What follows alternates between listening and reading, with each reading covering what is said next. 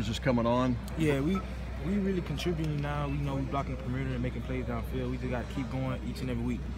Was there something about the way they were defending you guys, more man coverage or anything, that you guys hit some more of those tonight? Or? Yeah, we haven't seen man all year really, so when they came out man, we knew that today was the day to make big plays, and that's what we went out and did. What did it feel like to finally go up and kind of hit that first big one up the sideline? It was kind of the first big one you guys have had all year. Yeah, it was a great feeling, and there's more to come for us because we worked so hard on that in the winter and the summer, so we're gonna keep making it happen. Not a lot of teams aren't going to play man against you guys, right? I wouldn't play man against you guys. So can you do this still? I mean, can you find ways to make big plays even when teams? Yes, most definitely. We just gotta put the people in the right places to make the plays, So it's either they're gonna play off or press. Either way, we got to make plays.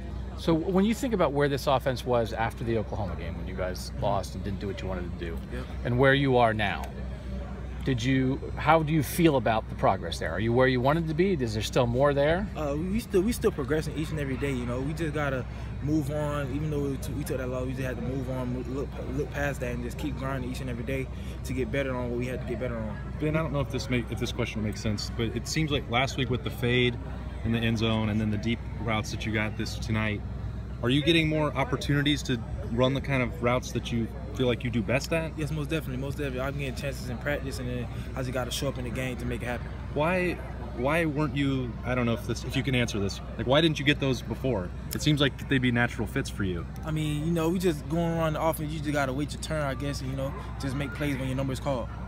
So the touchdown catch you had, how confident are you on a throw like that and a route like that? I trust my QB. I'm very confident in JT, and whoever is back there, I just had to trust him that he's gonna get it there, and I got to go make a play for him. On the other side, how much does he